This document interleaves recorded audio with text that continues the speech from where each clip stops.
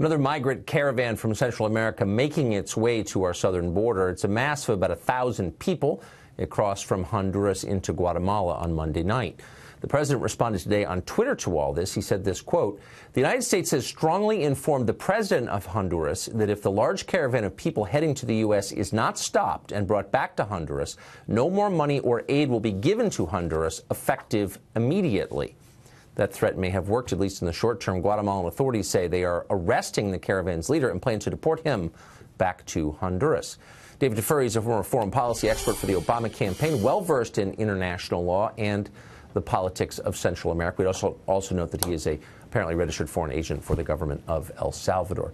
David, thanks for joining us tonight. Why is that not exactly the response that every president ought to give when a foreign country attempts a kind of invasion?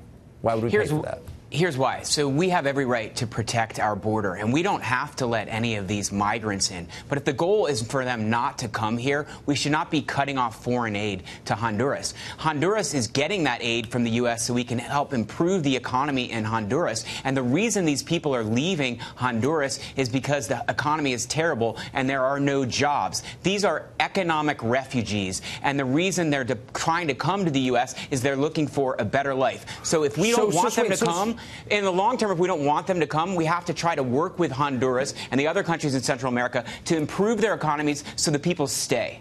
Okay, so how's that working for us? So we've given, obviously, a lot of aid to El Salvador over the years. 1/3 of all Salvadorans on the planet now live in the United States. 1/3 of all existing Salvadorans.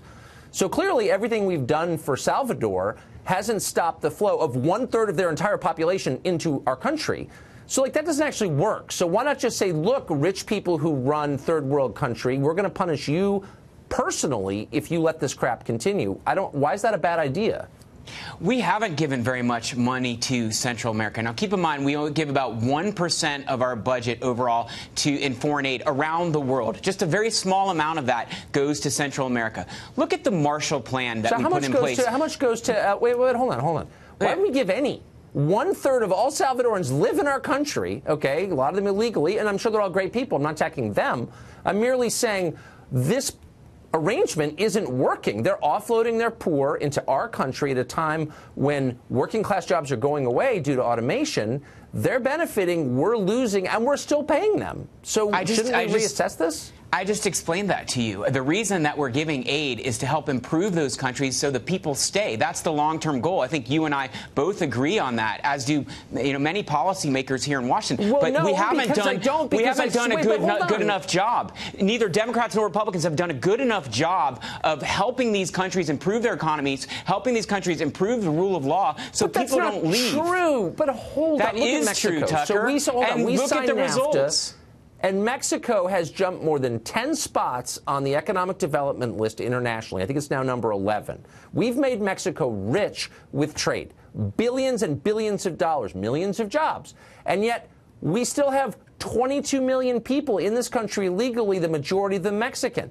So I'm not attacking Mexico or Mexican people. I'm just saying we've made Mexico way richer than it was, and we still have an inflow from Mexico. So, we're not getting anything out of this. Tucker, that's a great example. That's a great example. Yes, we are, because far less immigrants are coming from Mexico right now. You referred to immigrants that are already here from Mexico, many of whom came a long time ago before the benefits of NAFTA. Before the benefits of NAFTA went in place. So if you look at the data, we do not get that many immigrants from Mexico. And even your example that we're talking about today is migrants from Honduras, not from Mexico. They're going to come through Mexico. They're going to pass Mexicans who are enjoying the benefits of NAFTA, who are gainfully employed and supporting their families. Okay, so you gave a great example. Since you're using the term data, let me refer you to this essential datum in this conversation, which was we have more than 10 million Mexican citizens living in our borders illegally. Once again, not attacking them, but if the model that you're proposing works, and we both know that it doesn't, this is all a joke,